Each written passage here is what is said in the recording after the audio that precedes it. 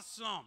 Well, we began last week to talk about, I think, one of the most important things we can talk about, which is how important it is to learn to be content. And we landed with this truth, and this is our first point today, that the secret, how big of a deal is this? The secret to true peace in our lives comes from learning to be content. And not just learning to be content regardless of our circumstances. And we said last week that in the Bible, God says, I want to give you this new peace. No matter what you go through, this peace that passes all understanding. And God wants to give you that, but you're not going to experience that if you don't learn to be content. And I hope you're like me. Every Christmas season, I want to do better spiritually.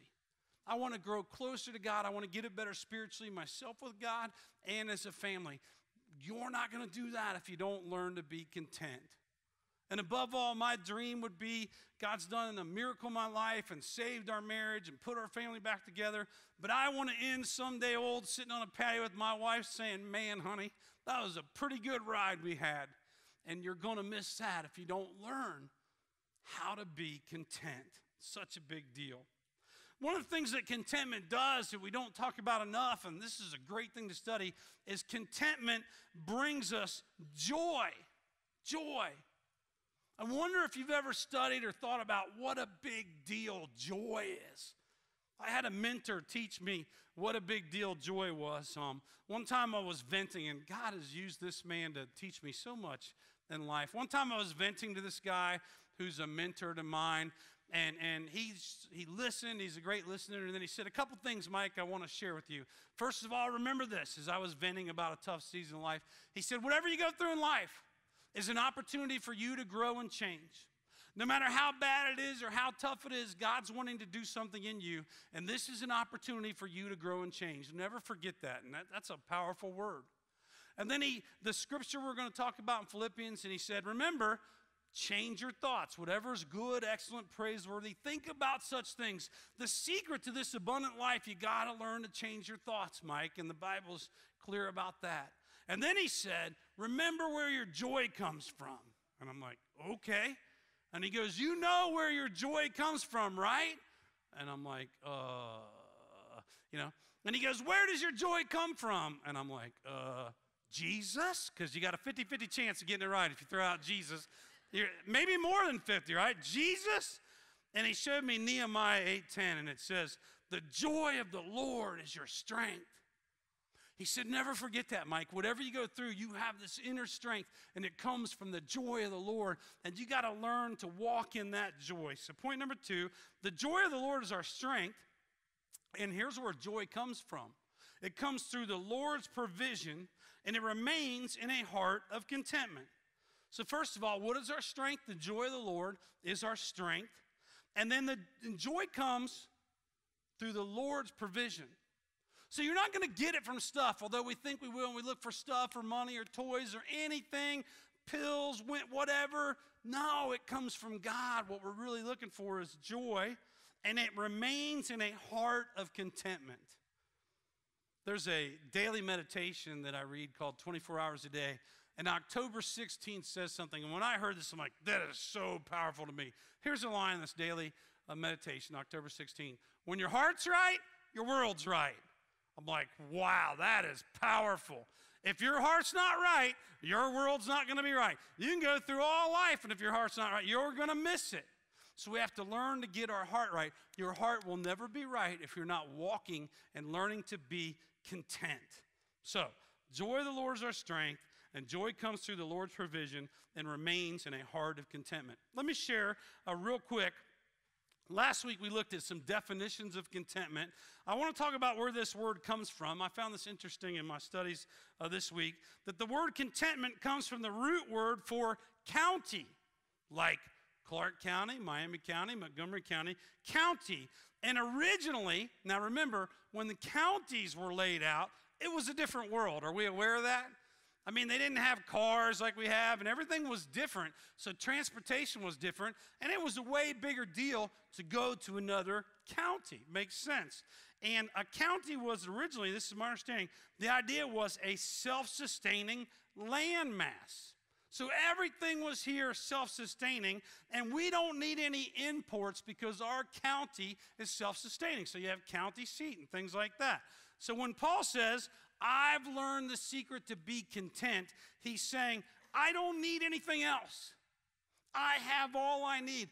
And we as followers of Christ need to remember, if we have 4 things, we have all we need, and we don't need anything else, and God has given us these things. These things will make you feel content, and they're a gift from God. The first thing we have is the Word of God. We have the Word of God, and this is the most powerful thing we have.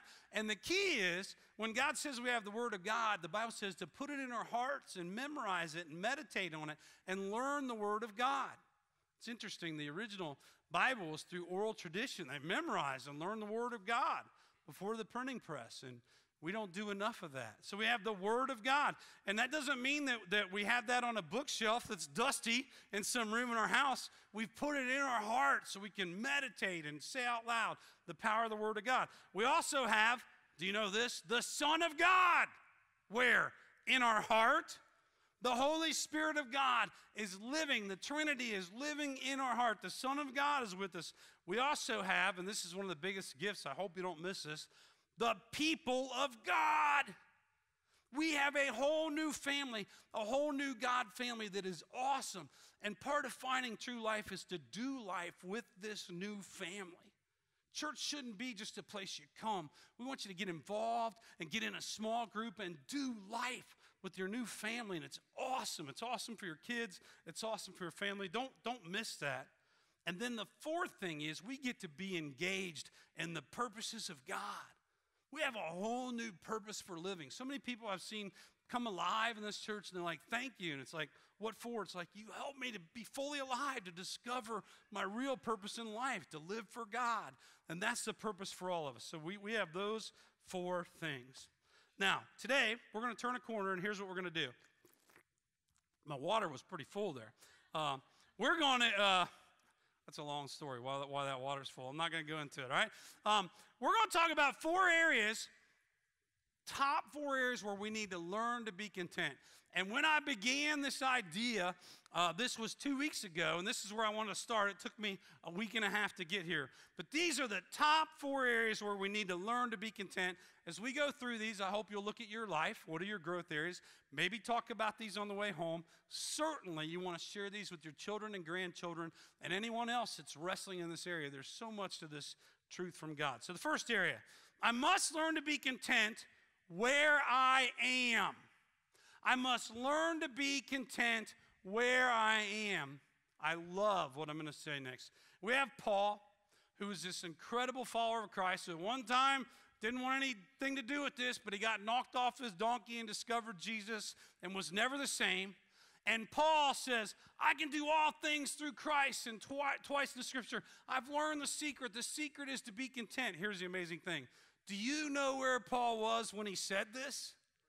He was locked up in prison. Boy, he wasn't a hypocrite. He's locked up sharing the good news, saying, I want to share this with all of you. I've learned the secret. And he was locked up in prison when he said this. This is awesome. So we must learn to be content where we are. I'm going to make a couple confessions to you today. My first confession is this. No judgment here, but I'm just, and the older I get, the more I wrestle with this. I hate winter, all right? I hate it. I hate winter. I hate fall because around the corner is winter, right? Man, and it bothers me. How many of you agree and you hate winter? Raise your hand. Yeah. It's less every, so this is about 60%. How many of you actually love winter? I really don't even understand. I really don't. It just makes no sense to me at all. Maybe if you could visit a place that had winter for a day or two, and that's it. And like once in your life, not even every year. I don't get it. I looked this up. I hate winter. Spring in 2019 begins March 20th. Yeah, I can't wait. That's a long way away. Now, if all I do between now and March 20th is complain and wait for spring, then I'm going to miss a big chunk of quality of life I'm supposed to engage in. See? So we need to learn to be content where we are. And the Bible says no matter what's going on, remember, this is the day the Lord has made. Let us be glad. I mean, every day you got to seize the day. No matter what season you're in, spring, summer, winter, and fall, seize the day. But no matter what season in life you're in, you have to seize the day as well. Whether you're in a bad place and maybe going through a divorce, whether you're grieving, whether you just got a medical report and you're in for a long ride, no matter what's going on in your season of life, life still goes on. You got to learn to live every day to the fullest and seize the day and learn to be content every day. This is the secret to living this gift of life that God gave you. Every day we must learn to be content where we are. Now, another confession, and this is so true. My wife was here last night. She was just cracking up because she remembers the moment this happened. I hate winter. I love Laguna Beach. Has anybody ever been to Laguna Beach? Oh, boy. I've been to Laguna Beach, I think, twice, and me and my wife just sat and looked at Laguna Beach, and I had an emotional affair with Laguna Beach. I cheated on this church. I had an affair, and my mind went to, oh, maybe I could be a pastor at Laguna Beach. And my mind just started spinning. I'm like, well, the heyday of the church was the 50s, especially in California, and they would have had parsonages for pastors, and they're not dumb, so if that was on the beach before California exploded, maybe I could get a gig here and live in a house on the beach for free, and it'd be 70 degrees every day, and I'm like packing my bags. My wife remembers this. I mean, I'm like talking to her about it. I apologize for cheating on you. And the problem is, I'm not called to be there. I'm called to be here. And if I would act on my feelings, I would set myself up for a big mistake in life. That's why we don't act on our feelings. And we're always going to wrestle with our feelings, and some place may look a little better, and somebody else may look a little better, and the grass may always look a little greener, but the secret to life is to learn to be content where you are. It's a huge secret to life, learning to be content where you are. Now, listen, we actually live in a great part of the country. You just got to look at it that way. We have all 4 seasons. That's beautiful. We're an hour's drive from some incredible cities, Cincinnati and Columbus. We're a day's drive from Chicago and New York and the Smoky Mountains and all kinds of incredible stuff, you know. I'm born and raised in Vandalia. I'm still in Vandalia. I have never been in fear for my life from the big earthquake that's supposed to hit Dayton, Ohio. I've never been in fear for my life. I've never had to board up the house because hurricane whatever is coming right towards, that's never on the news. The hurricane's never going to hit my house. And I don't have forest fire issues. And above all, I live less than an hour away from the Ohio State University. I could have been born in Michigan. I just want to take 1 second and sneak that in there. And I didn't even believe the best. I wrote this message different. I wrote it originally, I did not think this was going to go well. And I wrote it as, every squirrel gets a nut once every 7 years, but I didn't need to use it. So I'm going to get right back into the message and stay there. And that's pretty healthy for me, all right? So it was just awesome. So, all right. We need to learn to be content where we are. We really do. A huge thing to being content is humility. Pride comes before the fall. Humble yourselves before the Lord, the Bible says, and he will lift you up. And see, we think, well, I deserve more, and I need more. I have a bigger house, more toys, more this, more that, more. And that's not the secret to life. The secret is to learn to be content. This includes, it's very important, If you hang around here long enough, I think you're going to discover we really do love you and care about you. This includes the church. It is so important to find a church you love and grow roots there. And begin to serve there and begin to be part of the church, especially if you're married, if you're in a serious relationship, if you have children, if you have family that are willing to be at church with you. Find a church, an awesome Bible-believing church, and grow some roots there and be committed and be part of what God's doing there. And don't every 3 or 4 years move around, because if you do that, you're going to miss part of the beauty. It takes years to get to know people, years to develop a new God family. And that's some of the beauties when you've been together with people. And so, man, I want to see you, and we're here to help you. If this isn't the right church for you, then we're here to help you. But I want to see you grow roots and soar for God and see your family love that and look forward to that. And I don't want you to miss that.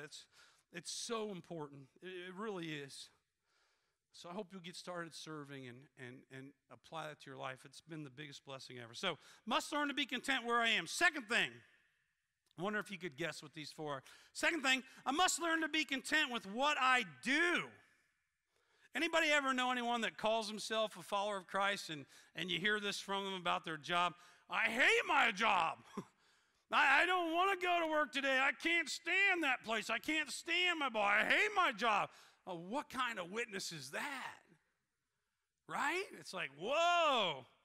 If I just had a better job, that's my problem. No. Your problem is kind of an attitude in learning to be content with your job. There's a verse in the Bible, and we're going to look at a few of these today. You can tell that I didn't write the Bible because I wouldn't have put this verse in there. That's what I love about the Bible. God put all the verses in there that I need to apply to my life. So this is certainly one. Philippians 2. And let's be a church that holds each other accountable with these passages of Scripture. Here's what it says. Hey, do everything without complaining or arguing.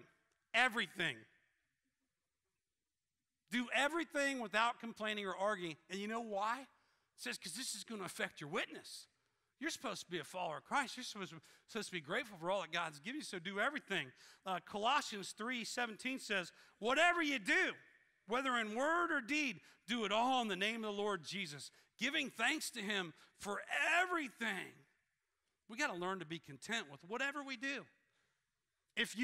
Whatever it is, learn to be content. And here's a huge nugget that I believe more than anything. Whatever you do, and if you stay at home with your kids, or if you're a painter, or if you're in landscaping, whatever you do, or if you're a doctor, it doesn't matter. Whatever you do, trust that you're there for a reason, and God's wanting to grow in you and do something in you and through you. Wherever you're at, trust that. You're there for a reason. Share a story with you. It's a very powerful thing for me, and it's kind of special for me to talk about this weekend. So I came here because my wife left me, and God did a miracle and restored our marriage, and I caught on fire for Jesus, and God called me to be a pastor, which is crazy. So here I am, just called to be a pastor, no experience, and nobody will give me an opportunity. But I am so called, I would do anything to be a pastor, anything. And there was no opportunities. Well, at the church where I found Christ, my mentor, this position opened up, and my mentor was filling the position. So I'm like, well, this is incredible. I had done pretty well corporately, so I'm like, I kind of assume they're going to hire me, right? Because in my head, I'm pretty awesome. Remember, humble yourself before the Lord, and he will lift you up. So I'm like, they're going to hire me. And so I applied, and I had prepared and showed up and thought I interviewed well, and I'm just waiting on the phone call. Yep, you're it. And my mentor called me, and he said, I'm sorry, Mike, we're not going to hire you. What? And he said, we're going to hire another guy named Bill. Bill? Who's Bill? And I'm ticked off. I'm ticked off at God. I'm ticked off at this Bill dude. And I'm ticked off at my mentor. And, it was a process. Now, I'm in engineering. I'm so called. But luckily, I was humble enough that, okay, somehow I'm going to keep going and trust you and keep growing spiritually and stay on fire and trust God's got something for me and just keep plugging. But, man, I was really upset about this. I really was. I was questioning things. A year or two later, there's this little dying church in Medway, and they couldn't find anybody to take the gig, and God parted the seas and made a way for me to be the pastor of the church. And it was about 70 people. And God began to do a miracle, and people started coming to our church. And about a year or two into this, guess what happened? Bill came to our church. So I'm like, I hope he's visiting, because I don't like Bill, because Bill got the job, and so I had some issues. So Bill wasn't visiting. So Bill and his wife start coming to church every week, and it's weird. And God took me to the woodshed in a way I'll never forget.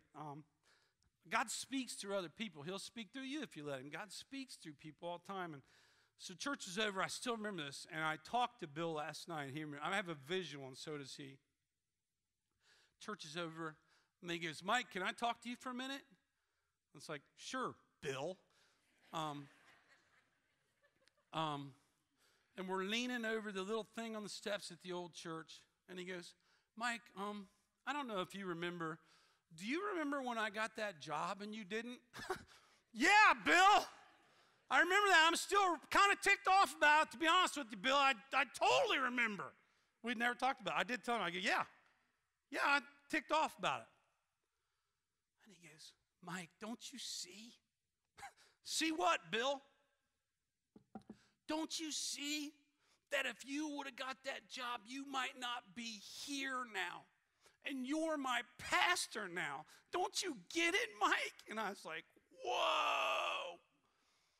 I might have missed everything. God was working, but I had to trust that wherever I was, I had to be content and continue to grow and trust that God is preparing me for something. And wherever you're at, use this as an opportunity that God is preparing you for something. And grow and be content. Don't miss it. So important. So, must learn to be content with what I do. I hope every day, would you practice this? How about this in this season of life, that whatever you do, thank God every day for it. Just every morning, thank God. Thank you, God, for what I get to do. If you stay at home with your kids, thank you, God. I would say get a babysitter and get away from them occasionally. I didn't plan on saying, but I would tell you that. But thank you, God. Whatever you do, thank God for your job. It's a blessing. If you have a place to lay your head on a pillow at night, thank God. Thank God for the little things. We got to live that way. It changes everything. Next, I must learn to be content with what I have. I wrestle with this one more than, this is on the way home on my talk, this will be the one I wrestle with the most. This idea is throughout the Bible. God's trying to teach us this truth. Matthew says, seek first his kingdom. Don't miss this, and everything else will make sense. Everything else will be, don't miss seeking first his kingdom. I love, there's this parable about the rich fool, and he was blessed, and God blessed him and gave him crops, and what did he do? I'm just going to keep building bigger barns, more stuff. It's all about me, more stuff, more stuff. And his life ended a little quicker than he thought, and he missed everything. And he's referred to as the rich fool. It's not about stuff. It's not about bigger barns. It's about using your life to help and bless others and change the world. And what about this in Luke? Watch out. Watch out. When the Bible says watch out, you should watch out. Be on your guard against all kinds of greed. A man's life does not consist in the abundance of his possessions. And you know what we do? We wrestle with that. Really? Really, God? I don't know. But deep down, we know. It's not about our stuff. And the secret is to learn to be content. We must learn to be content with what we have. I'll never forget this happened to me. I was young and in engineering, and I'd gotten sober, and my boss promoted me to project manager, and he mentored me and taught me a lot about life. He took me on this marketing call, and we went to an up-and-coming developer who has turned into a huge developer, very successful firm. And we went to visit them in their office, and it was a big, fancy office tower, and I'd never been in a spread like this. We walked in his office, and I'm like, whoa, this is the life. Everything was very impressive. His travel was impressive. What he drove was impressive. His whole life, his whole gig was just unbelievably impressive to me. And we left, and luckily we got some work, and it was a great working relationship with this company and this man. But on the way out, I was like a little kid in a candy store, and my boss, I was like, whoa, that's my dream, to have an office like that. I want to be like that. I want to have all that stuff that guy's got. Don't you want that? His name was Keith. Don't you want that, Keith?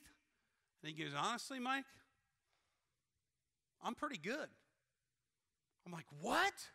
You don't want an office like that and all that? He goes, well, what does he have I don't have, Mike? He has an office. I have an office. His office may be a little bigger, a little fancier, but it's just an office. He has a wife and kids. I have a wife and kids that I love, and they mean the world to me, and I'm trying to get that right.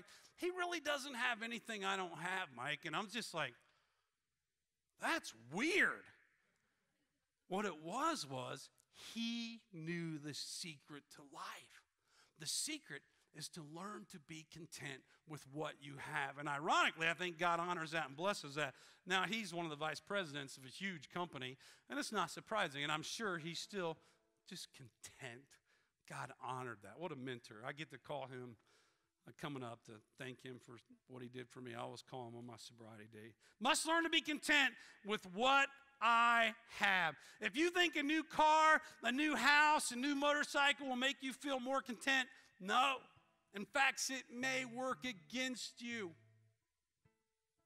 So we're getting ready to wrap this up and head into our Christmas series. I hope above all that this is spoken to you, at least these 3 points. This message helps you and your family and will teach you to be content, that you'll teach that to your children, to your grandchildren. This is such a huge thing, especially in today's instant gratification world. The secret is so powerful to learning to be content. Last area is for everyone, but it really is for everyone, especially married people.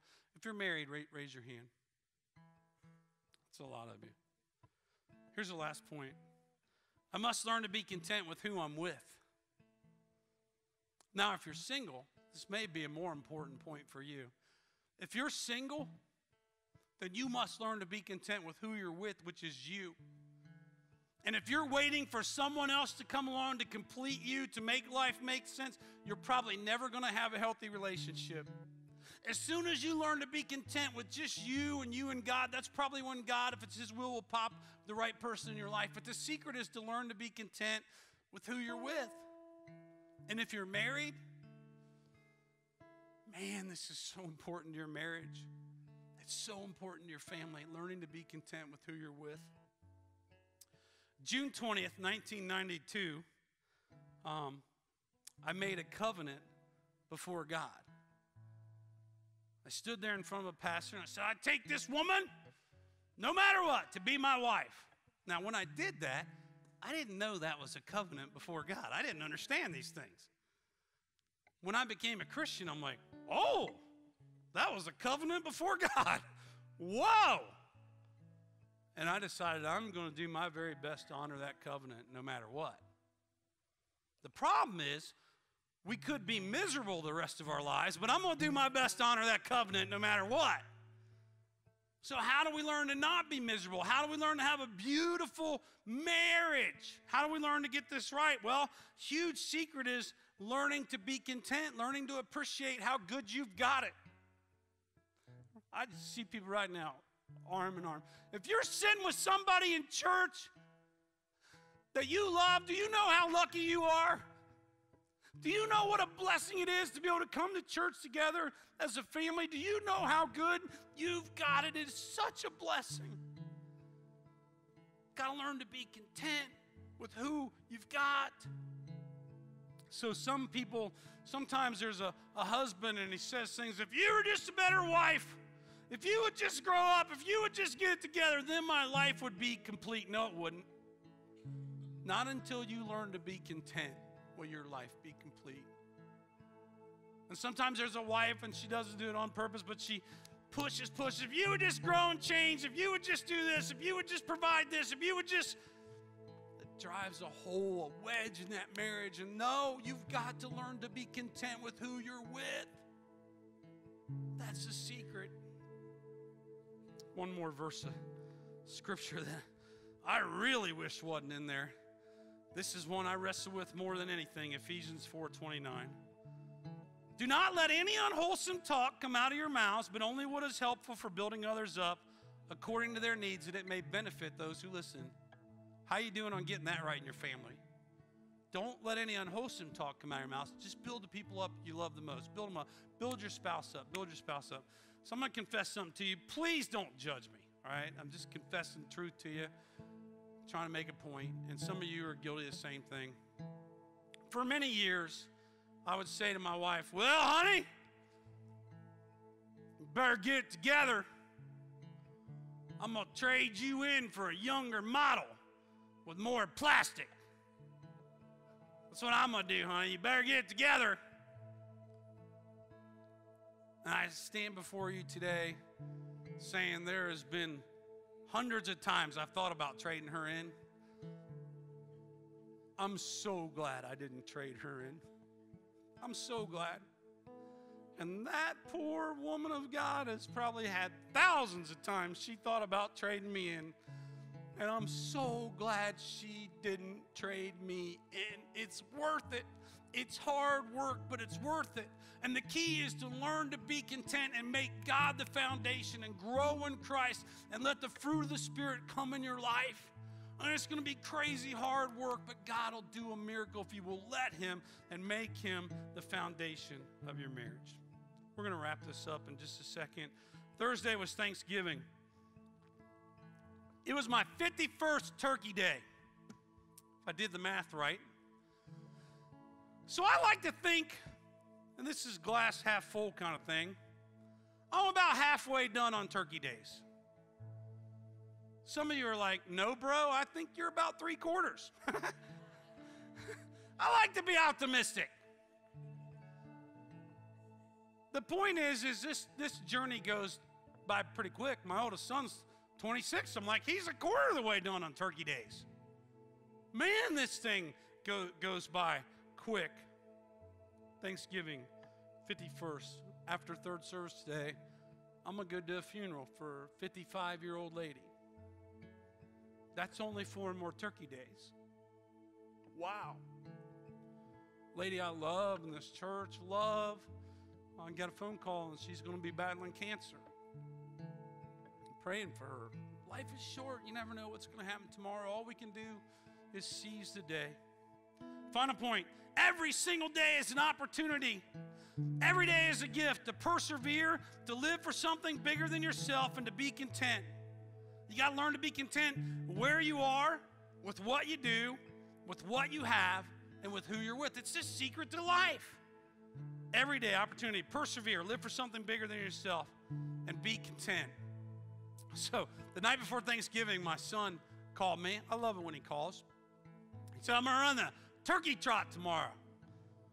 Isn't that great? And I'm like, not really. Everything I got hurts. I don't care if you run that thing or not. He goes, it's 5 miles. I'm hoping to beat 35 minutes. And I'm like, cool, whatever.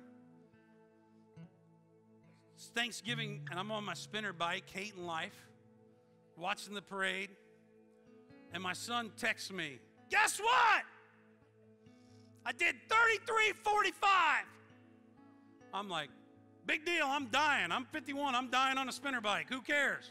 That's not the attitude of Christ. I'm telling you right now, that's not the heart of God. I felt convicted. It's my son I love. And he's reaching out to me, and this is my son who about died when he was young, and he's graduated from college, and like a lot of people, he went through the freshman 15 thing and so on, and he's fighting for his health. He's in the best shape of his life, and I'm like, you go, son. Run your race every day. Run your race. That's the heart of God. And God's telling all of us, life is a gift. Run your race. Persevere. Live for something bigger than yourself. That's my son. It's like, don't, son, no matter how much God blesses you professionally, no matter how much God blesses you, don't make it about stuff. The secret is to be content with what you've got and live for something bigger than yourself. That's the secret, son. And I don't want him to miss that. And I don't want any of you to miss that. And I hope we grow in this area from now all the way to heaven. Let's go, Lord, in prayer. Father God, teach us, help us to learn to be content, to be grateful for all you've given us. If we are in Christ, all of our sins are washed away. That's enough.